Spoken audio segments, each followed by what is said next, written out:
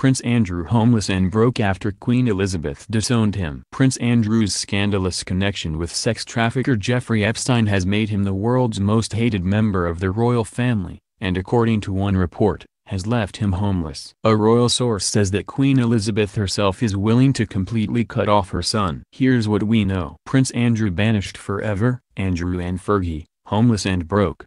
Declared new idea. According to the outlet, Queen Elizabeth has long been forgiving of her son's various scandals and controversies, but a resurfaced photo from one of Prince Andrew's parties has her ready to throw Prince Andrew out for good. The photo shows alleged sex trafficker Ghislaine Maxwell and disgraced actor Kevin Spacey sitting on the coronation thrones in Buckingham Palace. The distasteful photo, which sources say left the Queen aghast, was apparently the last straw. She has already stripped Andrew of his public royal role, banned him from representing the crown, and drastically cut his allowance over his ties to Jeffrey Epstein, an insider revealed. And still it keeps getting worse. Charles and William are urging her to kick him out of his royal residences St. James, Palace, and Windsor Lodge, and take his ex-wife, Sarah Ferguson, with him. The Queen was always reticent to come down too hard on Andrew because of how it might affect his daughters Beatrice and Eugenie, who she is very fond of, the source concludes,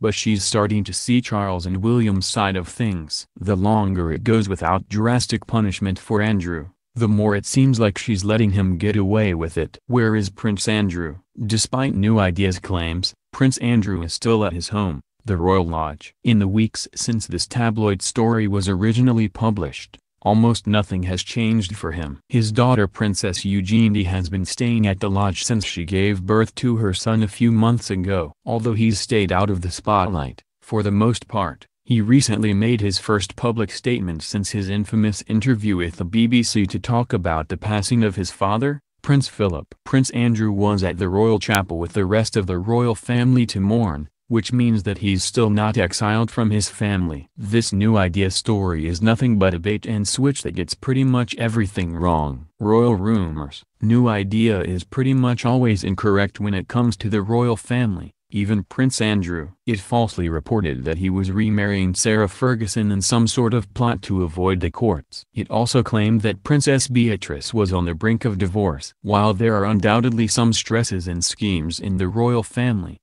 New Idea doesn't seem to know any of them.